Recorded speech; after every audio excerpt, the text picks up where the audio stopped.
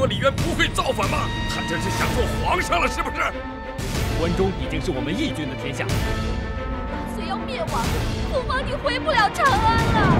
李渊是深藏不露，他们这是想夺取朕的江山社稷。如果长安落入李渊之手，那朝廷才真叫危险。你的大义就是背叛朝廷，背叛人主。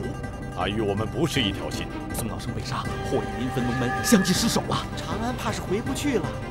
率精兵消灭李渊，好大的口气呀！臣居图同不敢对不起大隋，对不起朝廷。大将军若是抛弃大隋，前程又是一片辉煌。市民，你满口胡言！立刻调度军队，缉拿宇文化及。你有什么活路？杀暴君杨广。你们想干什么？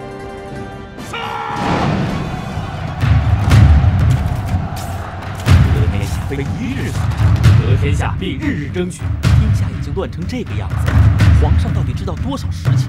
该是杀了这个李渊，杀暴君杨广。你们就是杀了朕，朕还是皇上。